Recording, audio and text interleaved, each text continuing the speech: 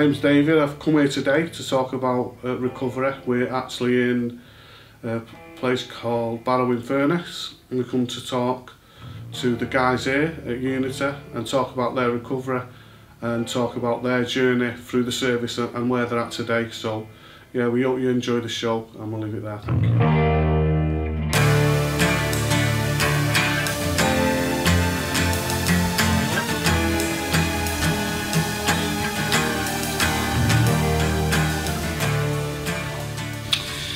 First time I came through the doors, I can't even remember it because my family brought me. That was the first time, and I got prescribed and balanced on this prescription. But then that lasted for some time, and I went back at it, and I was a dog warden, and I was working, and I was using all the time.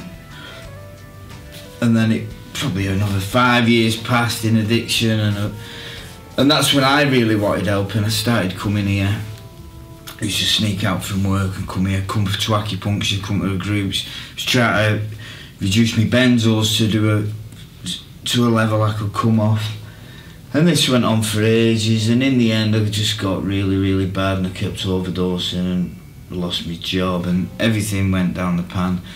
And that's when I was coming and begging to go to rehab, and I did, and I went to rehab for 8 months. And that really done a job for me.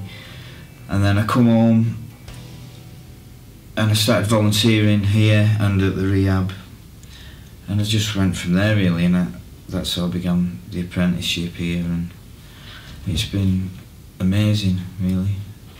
Yeah. Rock bottom. I think the worst time was when I still had a job and I was go to work every day, and that kept me going, but as soon as that went, and then I was just scratching around, then I really had nothing to do.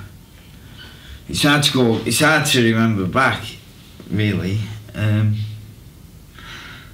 But when I was rock bottom, that lasted for a long time, and I was trying to get periods of being straight on my own, because I didn't really know what groups could do for you at that time. I was naive to all that.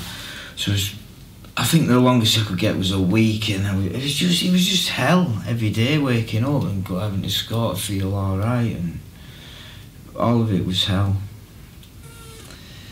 As I say, I found out about Unity when I was dragged in here by my family first, but then I didn't really start taking it serious till I needed it to be serious, you know. And then I discovered Smart Recovery, and I was coming. And that was on once a week at the time, and when I've discovered that really gave me some hope, you know, and I started learning little bits. That's where I first started learning, and Smart did a lot for me, yeah, early doors, and then I discovered more groups as time went on. Well, in every way, it's helped me build my confidence again. It's built me right up really from coming here. I don't know what I'd have done without it. I don't know what the answer would have been, because at the time when I was trying to get well, I had no idea about recovery, didn't know what it meant, didn't know anything about it. So all of it, the last 3 years, has just been massive learning and rebuilding really. And knowing there's always somebody to help you or guide you, whatever you might be struggling with.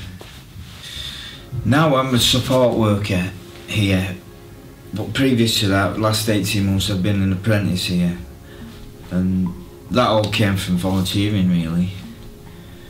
But at Unity I support people, whether it be on a one-to-one basis or in groups, a lot of group work.